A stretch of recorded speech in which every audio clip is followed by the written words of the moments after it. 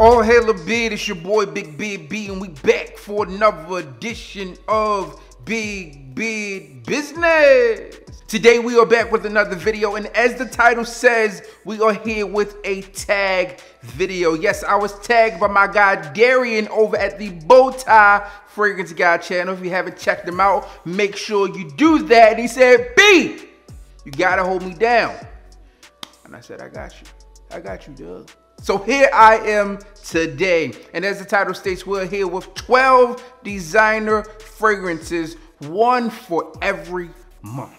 Now, what I will say before I dive into the list, this video actually gave me the opportunity to revisit some fragrances, and I decided to really go through and put my nose on a couple of them just to make sure that these were the fragrances that I wanted to select. Some of them, they actually got swapped out as I was taken back to the original times when I purchased these fragrances and what I felt. So some of them, I was like, you know what, I need to have this one in the collection. So therefore, they had to fill in that spot. This first fragrance is one that I immediately purchased. I gave it a 10 out of 10, and this one is for the month of January. Now, what I can tell you is that January here in Tennessee has been a lot different than January back in Florida. I mean, in January here, we had a lot of cold days, at least cold to me. The average temperature here in January is 50 degrees. Where in Florida, it's way up. It's almost like 75, almost 80-ish, all right? At least where I was in Florida. So this first fragrance is one that fits the bill for that type of weather. I enjoy it. I gave it a 10 out of 10, and this one is from Maison Margiela, and this one is By the Fireplace. Now, if you're familiar with this channel, then you know that this fragrance was going to be on here at some point, especially as we're talking about designer scents.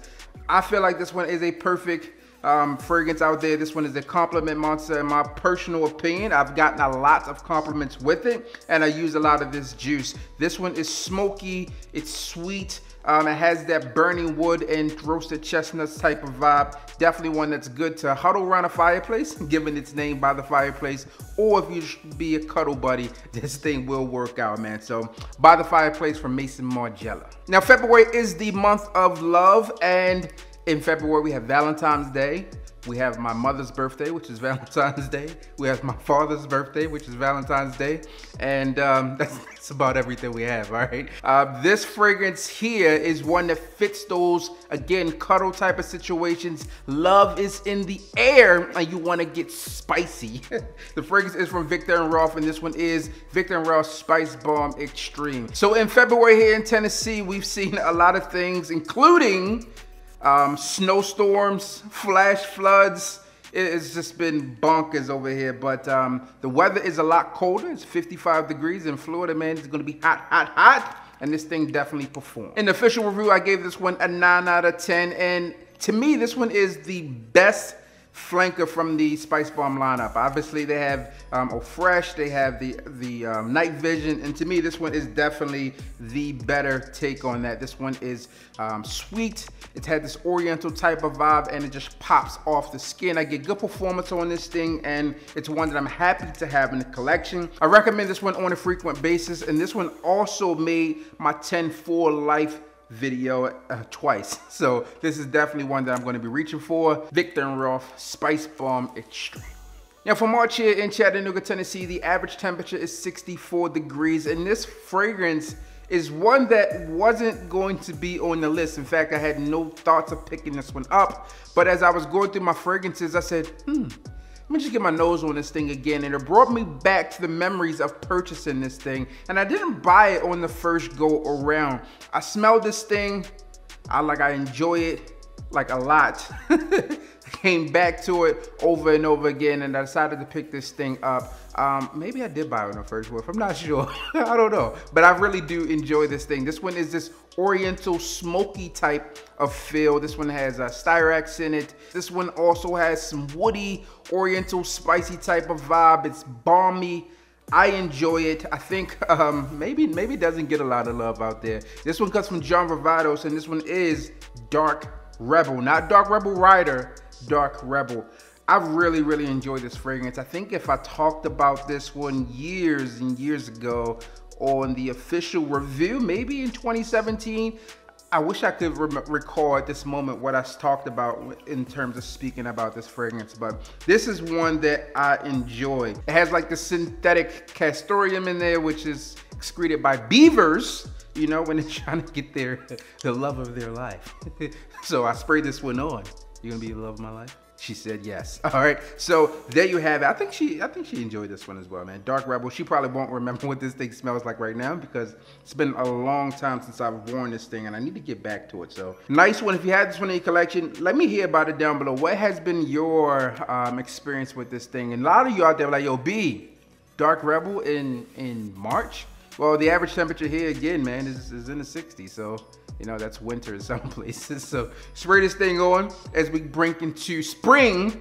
Ready to go with this thing, man. Dark Rebel from John Varvatos. Now in April, we get a bump up to 73 degrees here on average. And this next one is one that I've talked about on a number of occasions. We are heading into spring, and this fragrance is really nice. I think it hasn't been discontinued or is soon to be discontinued. This one has Tuscan Iris in it, which is a different feel of the iris that's in the original fragrance, and this one just is masterful to me. This one is Dior Homme for Men. This fragrance is for the man that's confident, assertive, bold. You spray this thing on and you're going to get noticed. At least that's been my personal experience with this thing. I know some people out there are not a huge fan of this one, and this is being discontinued, so maybe a lot of people aren't, but I enjoy it, and I think a lot of other people out there do as well. I know that kind of contradicts what I just said, but I get people to hit me up all the time like, yo, B,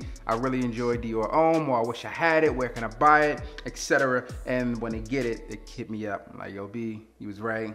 Boom, boom. All right, so Dior Homme, this one has made a few spring lists for good reason, and it's on this list today of the 12 for one for every month. In April, we get a bump yet again. It's Taurus season, and not Taurus, but Taurus. The zodiac sign. All right, it's Taurus season, and this one is one that I haven't talked about in a while. I've had this one on a spring list maybe a year or two ago, and again, as I was going through my fragrances, this is one that really just popped back off to me. This one comes from Hermes, and this one is Hermes Eau Très Fresh. Now, Eau Très Fresh is this different take on the original Terre Hermes. You still have that dirty orange within it. You have geranium in this thing here, and this is made for those warmer months. This thing smells really good. It doesn't have the best longevity out there, but this one is definitely a professional scent. You can wear it on a daily casual wear and smell different than most people out there. So I do enjoy this one.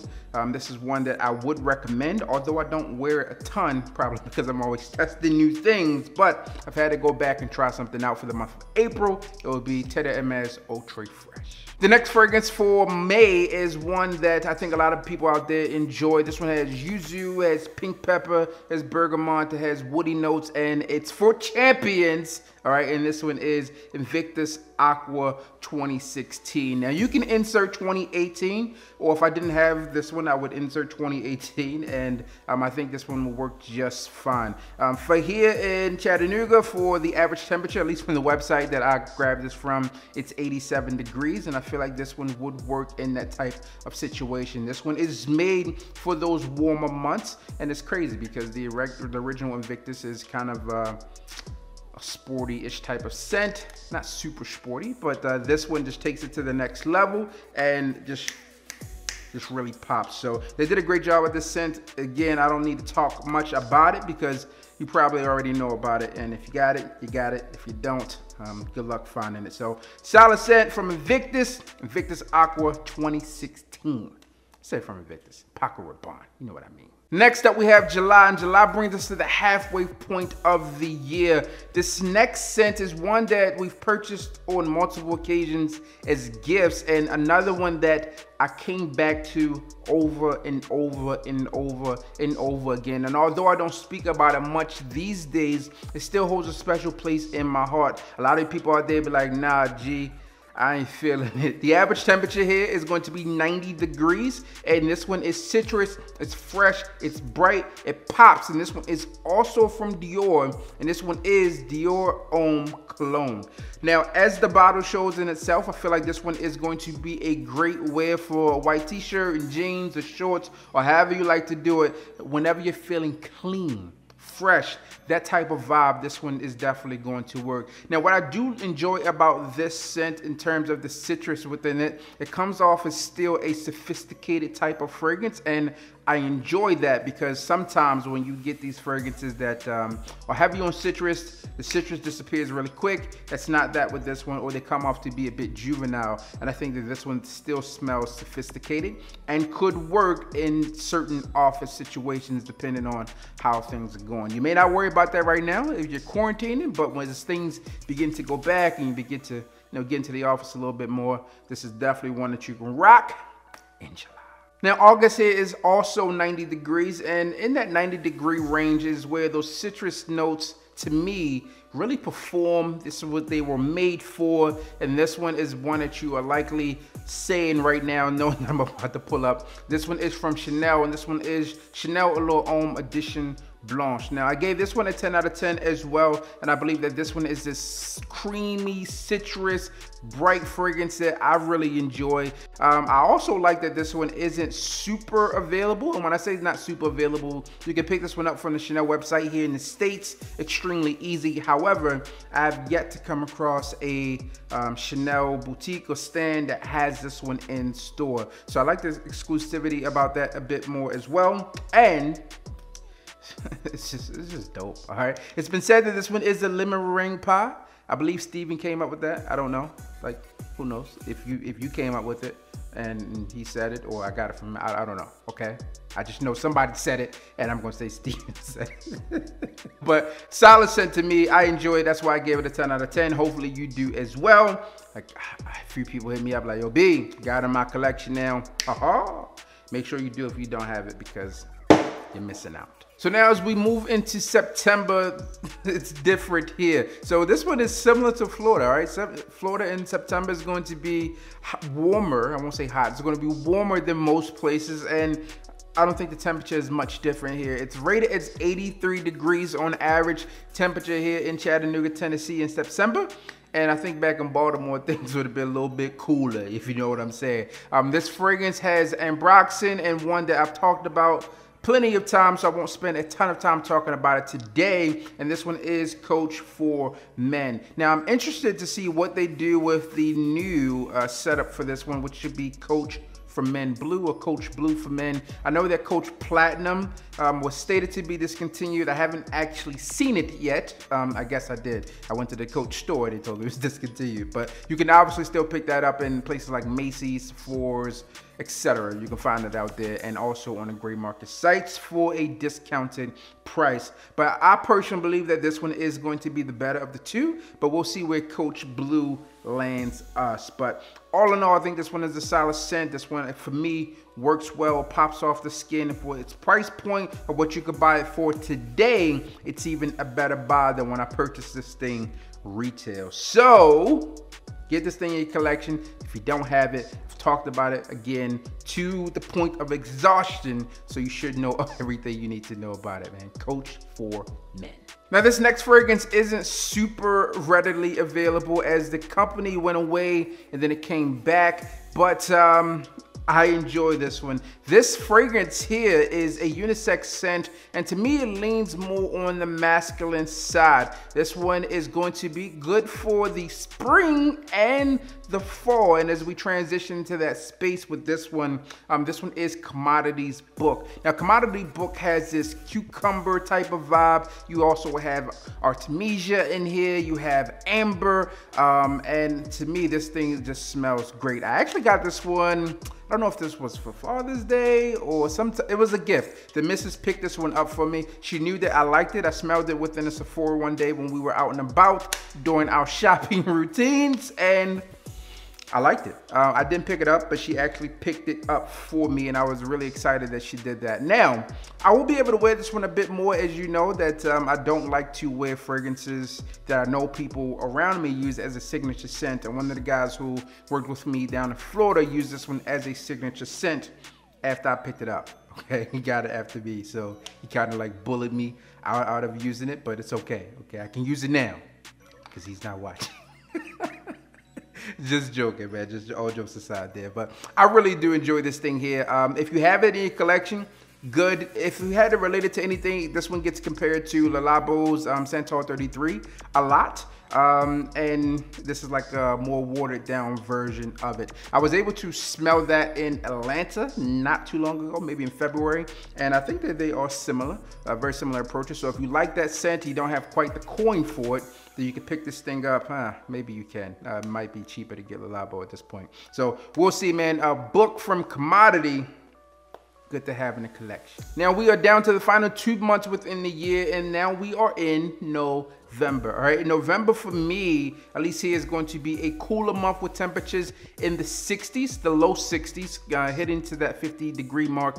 And this next scent is one that I was kind of torn on which way to go with it. I'm like, I can go here or here, but just because I gave this one a higher rating in the official review, I'm going to go this way. And this is a flanker of the original, which is Stronger With You Intensely. Obviously, that one was a flanker of Stronger With You. I really enjoyed Stronger With You. I gave that one an 8 out of 10.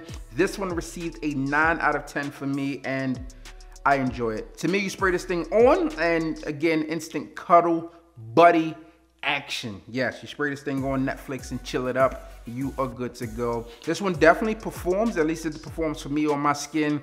This one, again, works well in those cooler temperatures. So you can spray this on and know that it's going to work. This one also has like this chestnut type of vibe.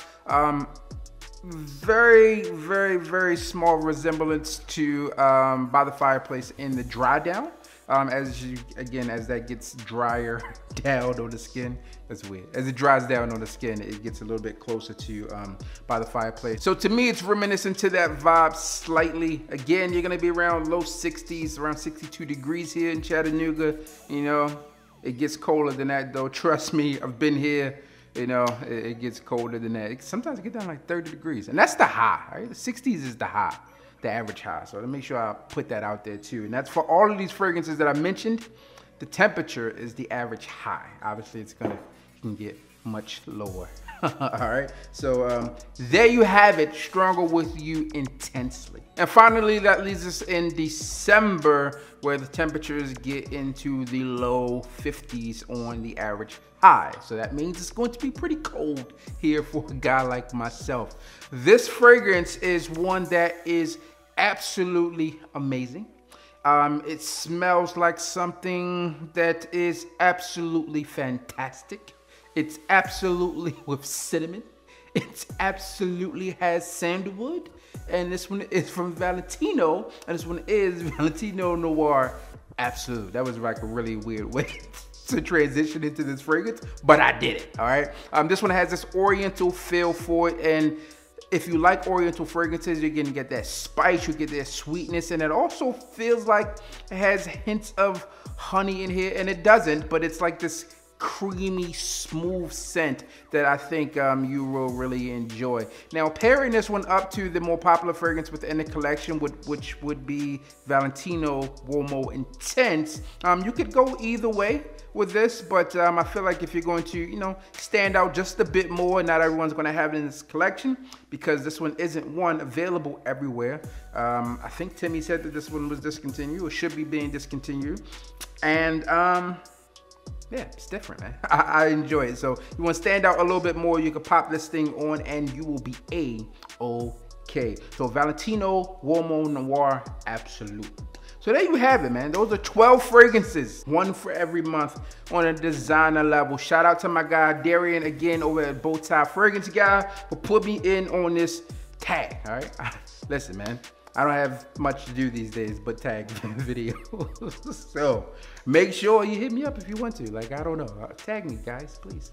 So it comes down to that time of the video where I have to tag a few people, and I'm gonna do that. So first off, I wanna tag Leroy over at Mr. Put Together. All right, man, shout out to you. Give me one fragrance for every month. I want to tag my guy Dan over at Scented Waters. All right, where the water is scented. Shout out Dan, man. We got to do a video together one day, man.